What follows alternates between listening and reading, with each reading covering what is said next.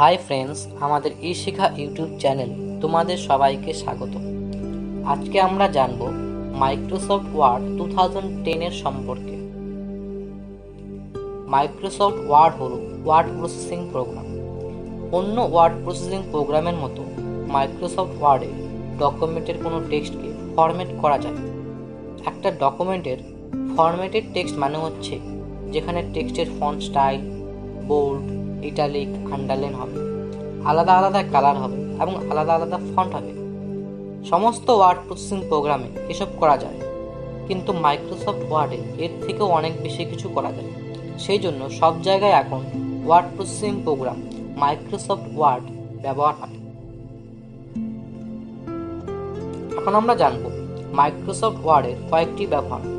Business এবং বিভিন্ন work প্লেসে মাইক্রোসফট ওয়ার্ড ব্যবহার করা হয়, শিক্ষার ক্ষেত্রেও ব্যবহার করা হয়। মাইক্রোসফট ওয়ার্ড হচ্ছে একটি হোম বেসড ইউজার। এটি জব পেতে সাহায্য করে। এর সাহায্যে আমরা রিজুমি, নোটস এবং বিভিন্ন অ্যাসাইনমেন্ট বানাতে পারি। তোমরা এর সাহায্যে বুকস, আর্টিকেলস এবং নিউজ লেটার তৈরি করতে পারবে। তোমরা এটি শেখার পর অফলাইন ও অনলাইন বিজনেস করতে পারবে। তোমরা স্টুডেন্টদের শেখাতে এমএস ওয়ার্ড ব্যবহার করতে পারো। তোমরা মাইক্রোসফট ওয়ার্ডে ডেটা বা ইনফরমেশনকে স্টোর করে রাখতে পারো। এখন আমরা জানব টাইটেল বার সম্পর্কে। ওয়ার্ড 2010 উইন্ডোর সব থেকে উপরে যেখানে ডকুমেন্ট 1 মাইক্রোসফট ওয়ার্ড লেখা দেখা যায়, সেই অংশটিকে টাইটেল বার বলে। যখন কোনো ফাইল সেভ বা ওপেন করা হয়, টাইটেল বারে সেই ফাইলের নাম দেখা যায়। টাইটেল বারের ডান দিকে 3টি কন্ট্রোল বাটন থাকে, সেগুলো হলো মিনিমাইজ, ম্যাক্সিমাইজ বা রিস্টোর এবং ক্লোজ বাটন। এখন আমরা জানব কুইক অ্যাক্সেস টুলবার সম্পর্কে। ওয়ার্ডে কোনো কাজ করার সময় ব্যবহারকারী তার পছন্দ মতো যে কোনো টুলকে কুইক অ্যাক্সেস টুলবারে অ্যাড করতে পারে ও বাদ দিতে পারে। কুইক অ্যাক্সেস টুলবারে ড্রপ ডাউন অ্যারোতে ক্লিক করলে কাস্টমাইজ কুইক অ্যাক্সেস টুলবারটি স্ক্রিনে আসবে। ওয়ার্ড 2010 সবথেকে গুরুত্বপূর্ণ হলো ফাইল ট্যাব। ফাইল ট্যাবের সাহায্যে যে কাজগুলি করা যায় সেগুলো হলো নতুন ডকুমেন্ট তৈরি করা, পুরনো ডকুমেন্ট খোলা ও বন্ধ করা, ডকুমেন্ট সেভ, প্রিন্ট, ইমেল করে অ্যাটাচমেন্ট পাঠানো, ফ্যাক্স পাঠানো, ওয়ার্ড থেকে বেরিয়ে আসা, এসব কাজগুলি করা যায়। ওয়ার্ড 2010 আরেকটি অংশ হলো রিবন ট্যাব।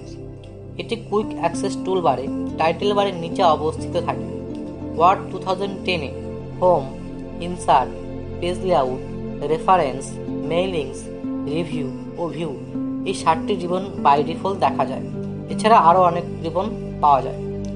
প্রতিটি রিবনে রয়েছে কতগুলি কমান্ড গ্রুপ, যেমন হোম রিবনে রয়েছে ক্লিপবোর্ড, ফন্ট, প্যারাগ্রাফ, স্টাইলস এবং এডিটিং গ্রুপ।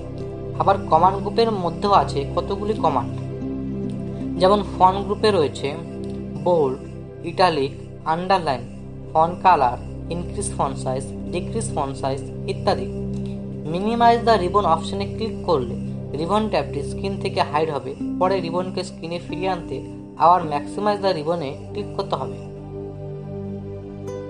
এখন আমরা জানব ডায়লগ বক্স লঞ্চারের সম্পর্কে।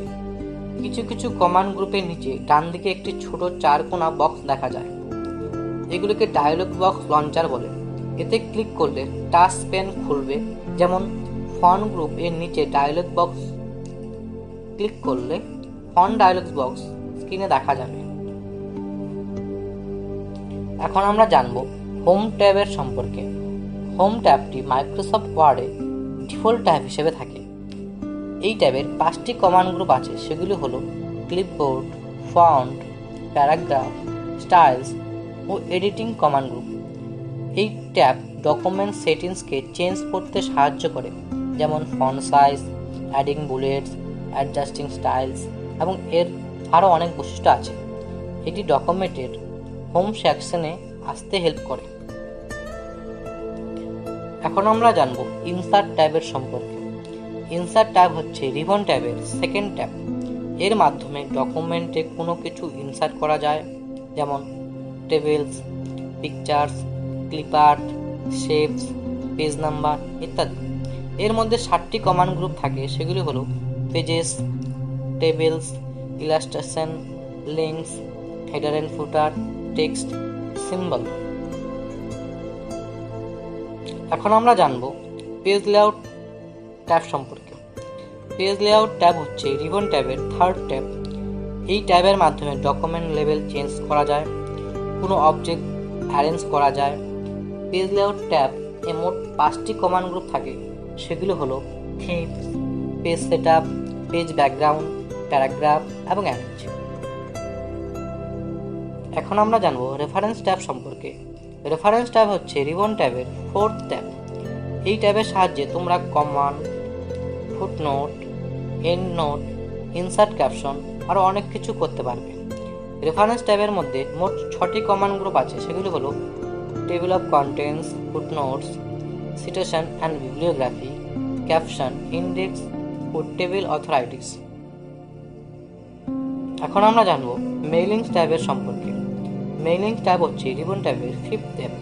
এর সাহায্যে তোমরা মার্জ, ইমেলস, রিভিউ, রেজাল্টস করতে পারবে। মেইলিংস ট্যাবের মধ্যে 5টি কমান্ড গ্রুপ থাকে। সেগুলো হলো create, start mail merge, right, insert, feels, review, result এবং ফিনিশ। এখন আমরা জানব রিভিউ ট্যাবের সম্পর্কে। এটি হচ্ছে রিবন ট্যাবের সিক্স ট্যাব। এটি ডকুমেন্টকে মডিফাই করতে, ডকুমেন্টকে প্রোটেক্ট করতে ব্যবহৃত হয়। রিভিউ ট্যাবের মোট 7টি কমান্ড গ্রুপ থাকে। সেগুলো হলো proofing, language, comments, tracking, changes, compare, protect. এখন আমরা জানব ভিউ ট্যাব সম্পর্কে। এর সাহায্যে বাউন্ডারিজ, গাইডস, রুলার্স, জুম ইত্যাদি করতে পারবে। ভিউ ট্যাবের মধ্যে 5টি কমান্ড গ্রুপ আছে। সেগুলো হলো ডকুমেন্ট ভিউ, শো, জুম ইত্যাদি। এখন আমরা জানব রুলার সম্পর্কে। ওয়ার্ড 2010 উইন্ডোর রিবনের নিচে একটি হরাইজন্টাল এবং পাশে একটি ভার্টিক্যাল রুলার থাকে। ওয়ার্ডের রুলারকে স্কেলের মতো ব্যবহার করা হয়। রুলারের একক ইঞ্চিতে ডিফল্ট সেটিং থাকে। প্রয়োজনে রুলারের পরিমাপের একক ইঞ্চির বদলে অন্য যে কোনো একক যেমন মিলিমিটার, সেন্টিমিটার ইত্যাদিতে পরিবর্তন করা যায়। হরাইজন্টাল রুলারে পেজ মার্জিন বাড়াতে বা কমাতে ব্যবহার করা হয়। এখন আমরা জানব স্ক্রল বার সম্পর্কে। অনেক সময় ওয়ার্ডে অনেক বড় ডকুমেন্ট নিয়ে কাজ করার সময় একটি স্ক্রিনে সবকিছু দেখা যায় না। প্রয়োজন অনুযায়ী তাড়াতাড়ি ডকুমেন্টের যে কোনো জায়গায় গিয়ে স্ক্রিন প্রদর্শন করার সুবিধার জন্য ওয়ার্ড উইন্ডোয়ে ডান দিকে ভার্টিক্যাল স্ক্রল বার ও স্ক্রিনের নিচে হরাইজন্টাল স্ক্রল বার থাকে। ভার্টিক্যাল স্ক্রল বারটি সবসময় স্ক্রিনে দেখা যায় আর হরাইজন্টাল স্ক্রল বারটি সবসময় স্ক্রিনের নিচে দেখা যায়। পেজ জুম করলেই সেই স্ক্রল বারটি দেখা যায়। এখন আমরা জানব স্ট্যাটাস বার সম্পর্কে। ওয়ার্ড উইন্ডোর সব থেকে নিচে যে বারটি অবস্থিত থাকে তাকে স্ট্যাটাস বার বলে। এতে ডকুমেন্টে মোট পৃষ্ঠা সংখ্যা, কার্যার কত নম্বর পৃষ্ঠায় অবস্থান করছে, word count, macro recording, zoom slider, spelling and grammar, check, view shortcut ইত্যাদি বিষয়গুলোর অপশন দেওয়া থাকে। স্ট্যাটাস বারে রাইট ক্লিক করলে যে customise status bar dialogue box পাওয়া যাবে, সেখান থেকে বিভিন্ন অপশনগুলিতে ক্লিক করলে স্ট্যাটাস বারে যুক্ত মুছে দেওয়া যায়। আমাদের ই-শেখার চ্যানেলের ভিডিওটি ভালো লেগে থাকলে ভিডিওটি লাইক, কমেন্ট, শেয়ার করো এবং আমাদের ই-শেখার চ্যানেলটিকে অতি অবশ্যই সাবস্ক্রাইব করো আর পরবর্তী ভিডিওর নোটিফিকেশন পেতে বেল আইকনটিতে ক্লিক করো।